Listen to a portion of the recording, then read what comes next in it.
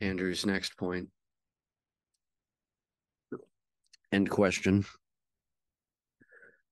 Especially with the Nag Hammadi library being released around the same time as Crowley's death, any speculation on Gnostic material prior to the finding of the Nag Hammadi library with respect to major occult figures having access to some of these works? So my reply is, there were only a few authentically Gnostic scriptures known of prior to 1945, when the Nag Hammadi library was unearthed in Chernobylsk in Egypt. But there may be little way to determine if these texts were actually ever in the possession of the aforementioned major occult figures. For example, the Bruce Codex, containing the Books of Jew and the Untitled text, was discovered in 1769 and had, by 1933, been translated into English by Charlotte A. Baines. The Askew Codex, found in 1772, contained the Gnostic Pistis Sophia in Coptic, and the Berlin Codex, found in 1896, contained the Gospel of Mary, the Apocryphon of John, the Pistis Sophia or Sophia of Jesus Christ, and the brief Act of Peter, this last text being translated first by German Coptologist Carl Schmidt in 1903. Additionally, some Hermetica, including the 17 Corpus Hermeticum documents with the Divine Pymander and the Asclepius Treatise, had been translated into Latin in 1471, however, had excluded the Hermetic Discourse on the 8th and the 9th that was discovered in the Nag Hammadi.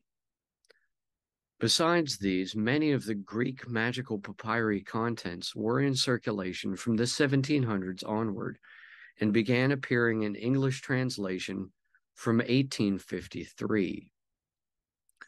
Carl Preisendanz, collected the texts and published them in 2 volumes in 1928 and 1931.